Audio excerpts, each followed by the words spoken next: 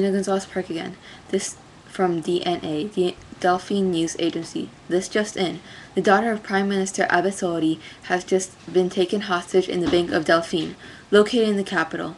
She is not the only one who has been taken hostage. Many other people in the bank are also hostages. The group responsible for this is known as Manifestia Destinia. They believe that Delphine should go to war and conquer other countries, and one day rule the world.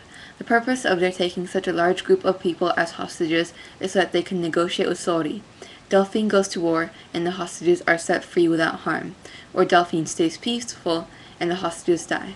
This is a very dire situation, and we are warning everyone in the capital to keep their eyes open for any other Manifestia Destinia members.